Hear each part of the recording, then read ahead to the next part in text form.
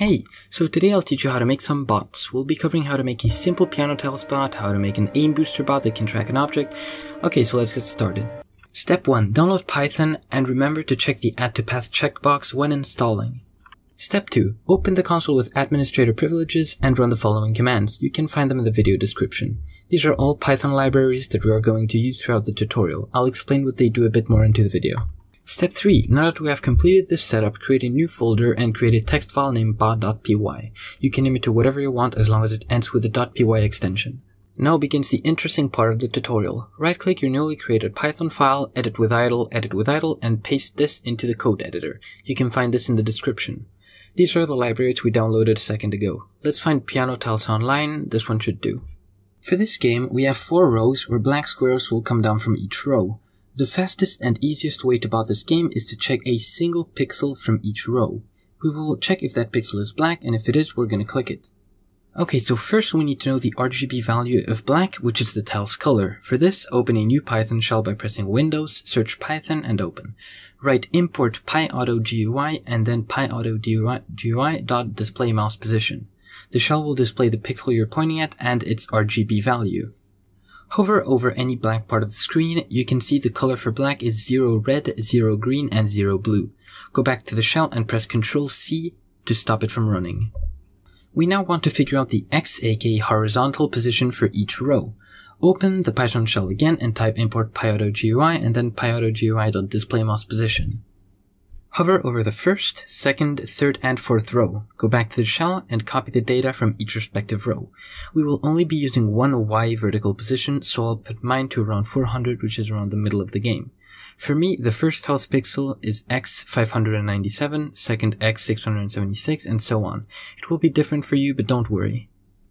Open the bot.py file. There are 2 ways to perform a click. The first is by using Pyautogui click function, which looks like this. The downside for this is that it's pretty slow, so instead we will use a Win32 API, which runs much faster. To do this, we start the script by creating a click function like so. This uses the Win32 API library to move the mouse to XY position with set cursor pause, pressing down, holding for 0.01 seconds and releasing. We want the 0.01 second delay since clicks sometimes fail to execute if you click too fast. We then write while keyboard is pressed Q == false. This line checks if the key Q is pressed down. It returns true if it's pressed down and false if it's not. We're going to use this to stop the bot when we want to stop it. Okay, so now what we'll do is check the RGB value of the first row's pixel. To do this, we use the if Pyautogui.pixel and then your pixel's location 0 == 0. This will return the RGB value of the pixel located in X 597 and Y 400. The 0 checks for the R value, whereas if you were to switch the 0 for a 1, it would check for the G value, and if you were to switch it for a 2, it would check the B value. There's no need to check for more than 1 in our case, so the R value is enough. Now that the script can tell when the pixel is black, we want to click it immediately when it does. For this, we call the click function we created and make it click the first tile's position, which is the same position we scanned. We do this by writing click and then your pixel's position. Alright, so repeat this process for the remaining 3 tiles and don't forget to add the correct pixel location. And there you go, press run module, switch back to piano tiles and press start. So as you can see, yay, it works.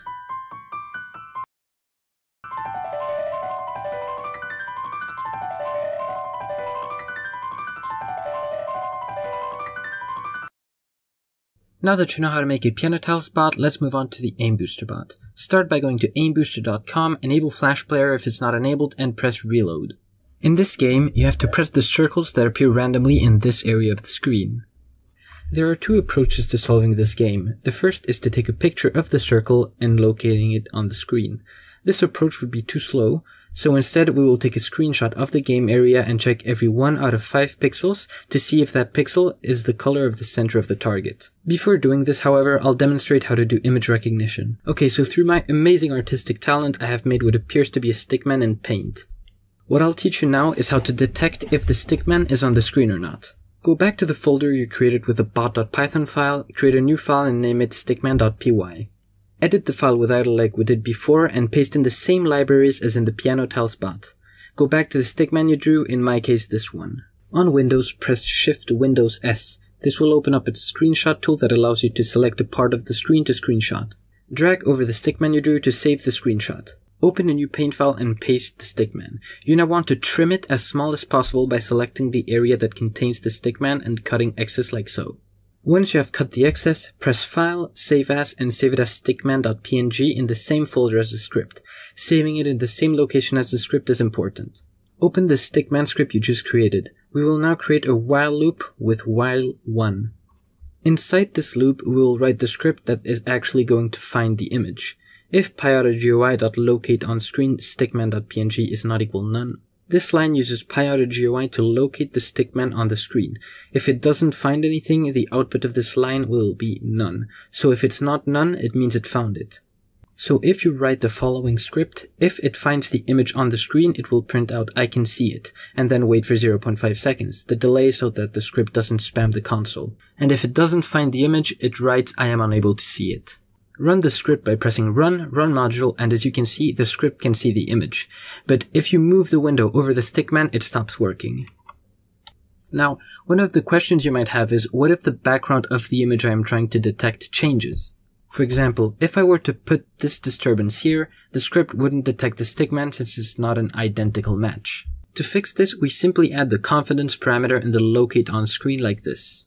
Let me explain. When the bot looks at the screen, it checks every pixel and gives a percentage chance probability of finding a match to the image you're asking it to search for.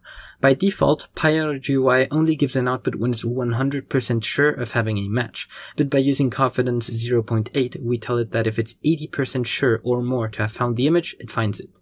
You can of course adjust the value to whatever you need. But wait, there's more. Now you might be asking yourself, how can I make the script run faster? The first and most obvious way is by checking a smaller region of the screen.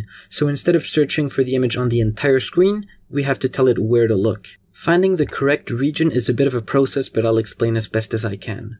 Create a new Python script in the folder. Copy the path to the folder by clicking here and copying this.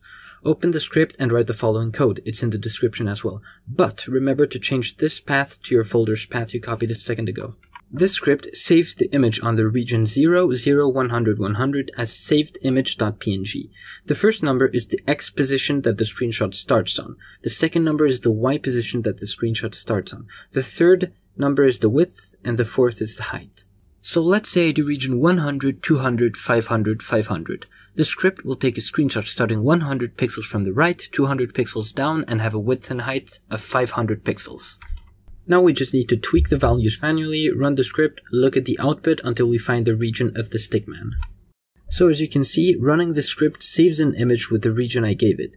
I found that the region for the stickman in my case is around 150, 175, 350, and 600. Keep in mind it doesn't have to be too close to the object. It's fine to check the area around the stickman as well. Open the stickman script again and write region equal your region and then grayscale equals true. The grayscale parameter gives a speed boost of around 30%, so it's always a nice thing to have. Do not use grayscale if you're getting fake results, but in our case it's fine. Run the newly modified script, and as you can see, it can detect the stickman even though parts of it are hidden and or modified.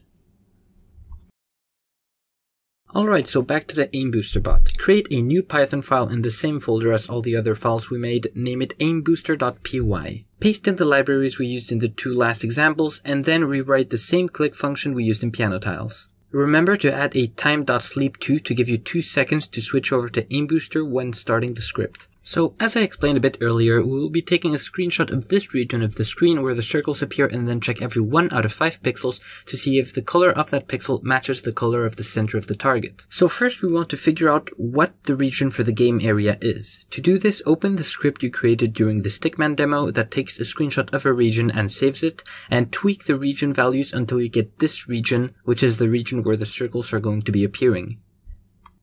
Now that you know the game region, let's start the script with the while keyboard is pressed equal false so that we can stop the bot from moving the mouse when we want it to stop.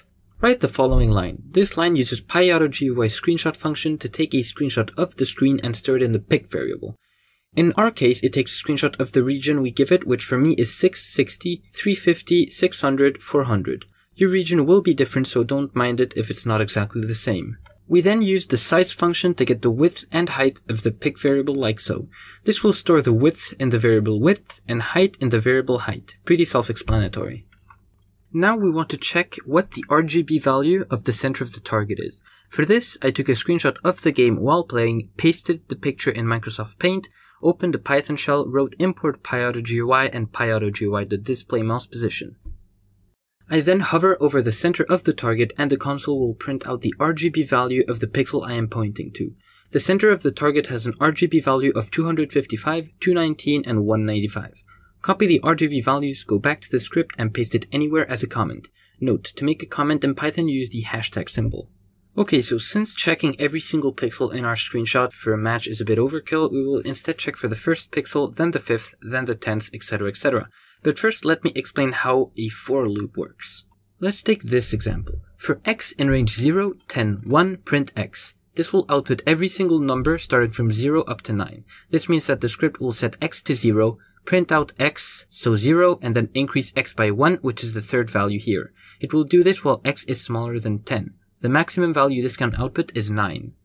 If we were to run for x in range 0, 15, 1, print x, the script will print out every number from 0 to 14.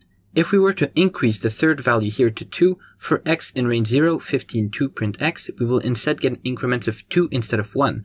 So the output would be 0, 2, 4, 6, 8, 10, 12, 14.